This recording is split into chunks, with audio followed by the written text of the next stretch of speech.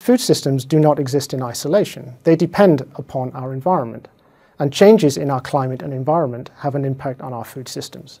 And likewise, our food systems can have an impact on the climate and the environment. So we'll explore that in the next few slides.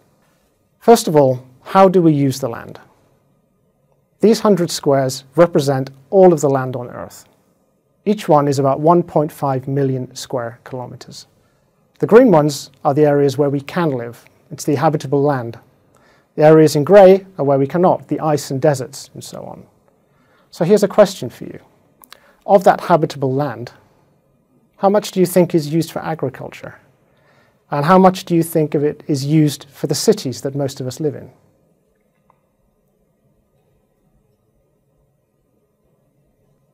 %50 of the habitable land is now used for agriculture. Bear in mind, 20,000 years ago, agriculture didn't exist. So during that time, we have converted 50% of our habitable land into agricultural purposes.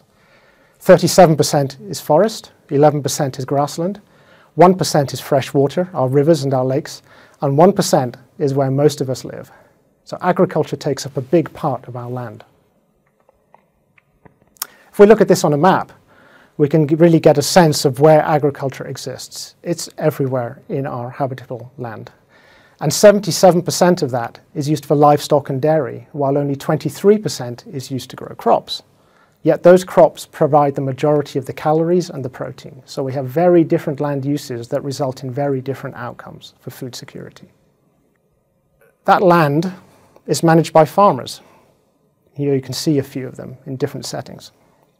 And those farmers have farms. So here's another question for you. How many farms do you think there are in the world?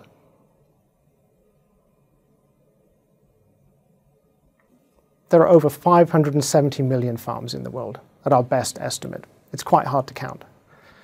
Most of them, 400 million, are less than 1 hectare, but they occupy only 8% of the agricultural land. So those smallholder farmers are the majority of the farmers, just like that image we saw earlier on of the two ladies tilling the earth on a slope. And the distribution of farms and farmland worldwide is quite unequal.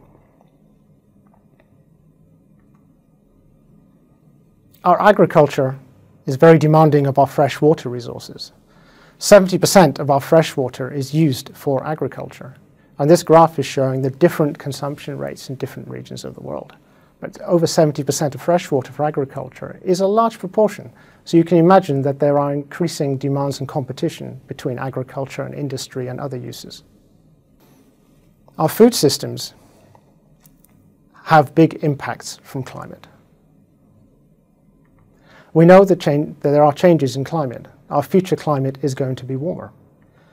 These two graphs are showing how extreme events, which are a very small part of the distribution of weather events, are going to become much more frequent in future. So these extreme events in our new climate will occur more frequently. And a small increase in average temperature of 1 or 2 degrees will lead to large increases in these extremes and the frequency of them. The impact of this on farmers is immense. Heat and drought stress will lead to lower production. Extreme wind and rainfall will lead to lower production. So what are the options the farmers have? They can change the type of crops or livestock that they have to be more capable of coping with that new climate. They can try to move the planting date earlier or later to avoid the worst impact of the extreme events during the season. They can improve their soil and water management.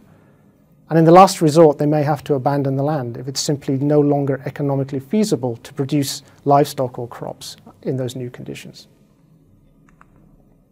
Turning the equation around, we see that our food systems have a big impact on our climate. This graph is showing the percentage share of where our greenhouse gas emissions come from. And you can see that food and agriculture and the land use associated with that produces about 1/4 of all greenhouse gas emissions right now.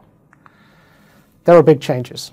Agricultural emissions have been increasing in the last 20 years, and this is driven by the rapid growth in agricultural production and the land use change associated with it.